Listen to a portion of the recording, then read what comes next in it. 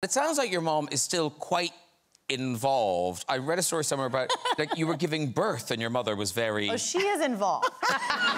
When she's there, she's involved, and then she goes.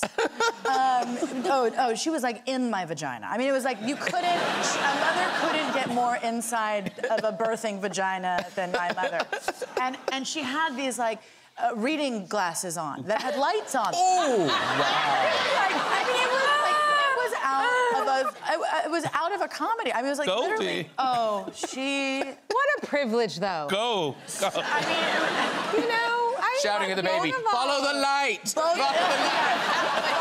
Both of the kids. But the thing is that having mommy there, as funny as it is, was really special. Yeah. So really she is special. involved. And do you know the story I'm talking about where, like, you do not win any awards for being a good daughter?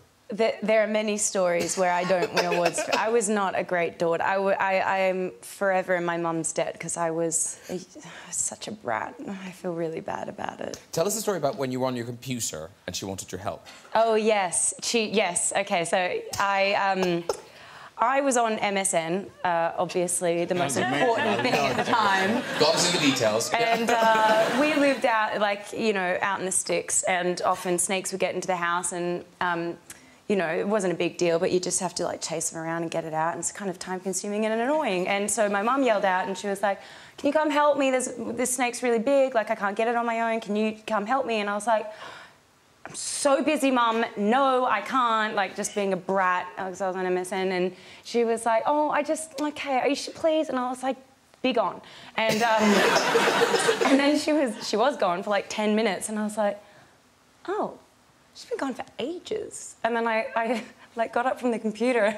I could hear, like, this, and I was like, oh, God, what's happening? And I see Mum, she's, like, made it halfway down the stairs, and the snake, she'd tried to, like, pick this big python up with a broom and a stick, but it had wound its way up around her arm and was going around her neck. Like, trying to I love Australia, but I would never be able to live No, I know, there. I'm painting a bad picture. It's really not bad, but... and it wasn't poisonous. It wasn't poisonous steak, but they do strangle you. And I felt so bad. How did you get it off her? You just got to give it something else to climb on. So you get a stick or something, it starts weaving its way around that, and then you can transfer its weight and Good to know. get it off. Yeah, that is top tip, though. You grab it behind its head. You grab it behind its jaw. Oh, they hate that. They hate that. Well, you just don't want it to bite you. But was your mother okay? Yeah, she was fine. But I felt bad, and I tried not to be such a brat. When Mum asked for help in future, I kind of did it. A lesson learned. A lesson learned. Were you allowed kind of treats in the White House? Could you have junk food and... Yeah. Like on the weekends. Like the No weekends honey, but... You know. Yeah, well... No, honey, a little. Yeah, I mean, on the weekends. I mean, it was pretty strict during the week, and then more relaxed on the weekends. And could you have people over? Could friends come over and stuff? Yes. Oh, yeah. Oh, I mean, the place was filled with her friends. Yeah, absolutely. God, that's and, funny. and, you know, it's true that, you know, the White House does like to prepare all the food, and the kids were not always enthusiastic about the food that they were being served. So they were always trying to call for pizzas. And you can't order a pizza to the White House. I'll just tell you that right now. And we did. Sometimes there were exceptions. Yeah, sometimes you could go out maybe, and one of the kids could go out maybe and meet the... And pick it up. Yeah, Get the it through pizza the driver. fence. Yeah, but the first time you would have thought that, you know, war had been declared. There's a pizza truck outside. It says a pizza was ordered. What do we do with it?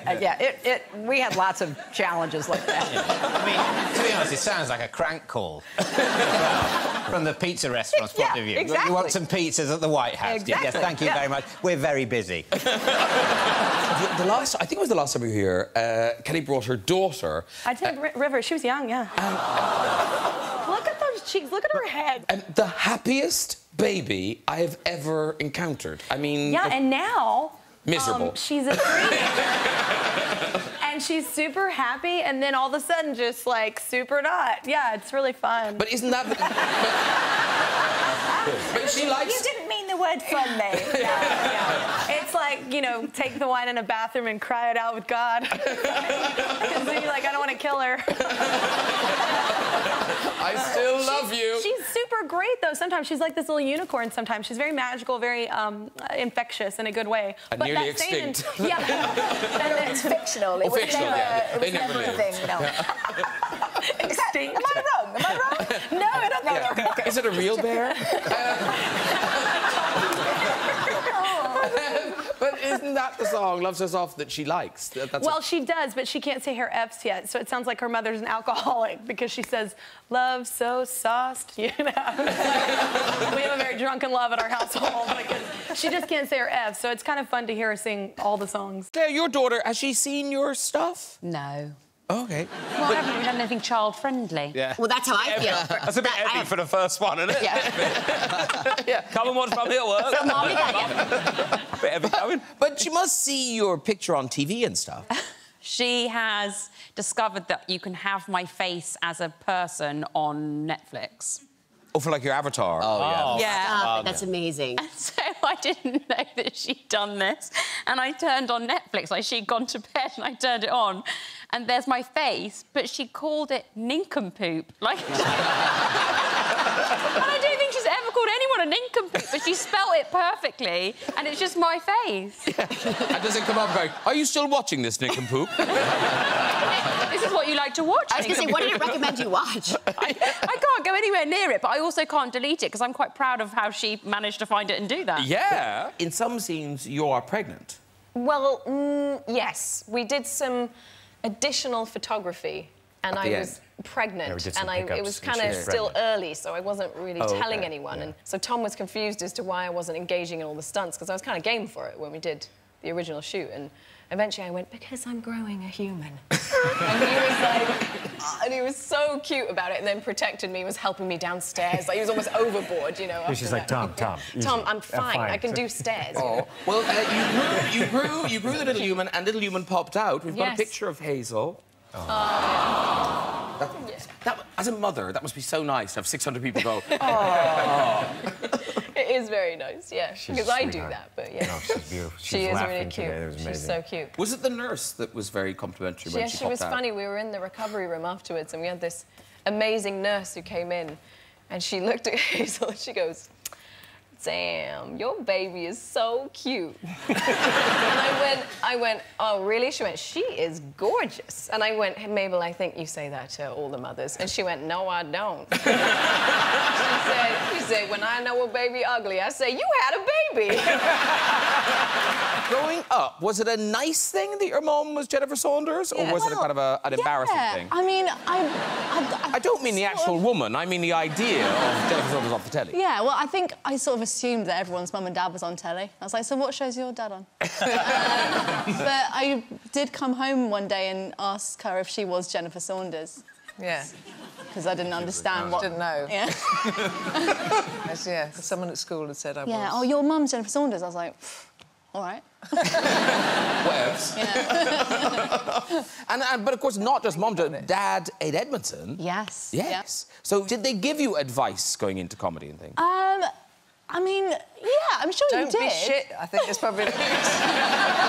I remember one really good bit of advice my dad gave me when a boy at my school had got told off for doing a fart in class, like a really loud one. And so I came home and I told my dad, and he was like, Beatty. And he got really serious. He was like, Beatty, don't you ever let anyone tell you that farting isn't funny.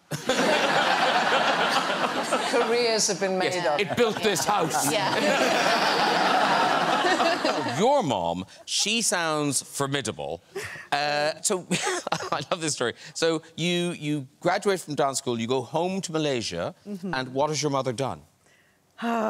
So, as I got home for the holidays, and I was planning to go back to England, then she suddenly looped into this whole thing about, oh, you know, you should go on stage more, and you should do this, because now you're 21, and when you're not 21 anymore, there are things you can do. And I'm thinking, what on earth is she on about? And then the next thing I knew was my brother. She looped my brother into doing it. She said, yeah, you should try it out. I'm like, what are you guys? She had entered me for Miss Malaysia. Wow. She actually signed the form, so technically I'm not legit. but you would think, oh, terrible thing to do. You won.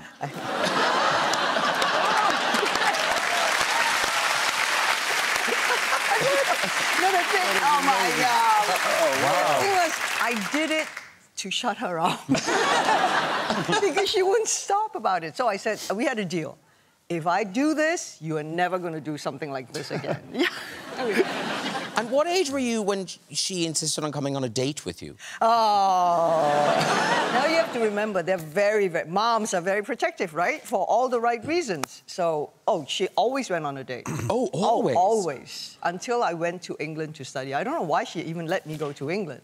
So when we go on dates, she literally will sit, I'll be here, the guy was here, and we're 17 or whatever. So one time I was sitting like this, and I suddenly realized, why are there two hands on my leg? So it was his hand on my mom's hand. I know, I was like, he was holding the hand he thought was mine. And then I looked at him and go like, excuse me, guys, what's going on?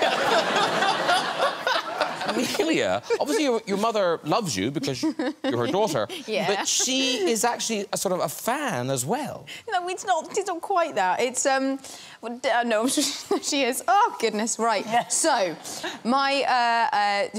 one day my mum came to set on the Star Wars set, and I was getting this thing called cyberscanned, which is where you stand in this kind of loads of cameras and they kind of take your form and put you into a computer and make a toy or some sort of merchandise or your face on a cushion. And so I go off and do this and I come back and Mum's like, I've made a great friend. And I'm like, brilliant, it's lovely, excellent. And she's like, it's the merchandise, director of all of Star Wars or something. And I'm like, wow, that's very impressive.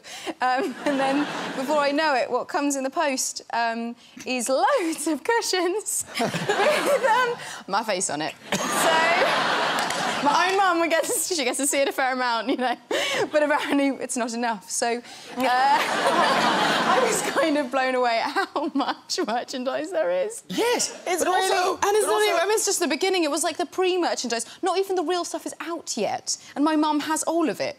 But doesn't know about the doll yet, so we'll also, this is so weird. I don't know, is this in your flat or her house, oh, God, this no. room? Right, OK, so basically, she thought it'd be really funny if I came home and it was everywhere in my room.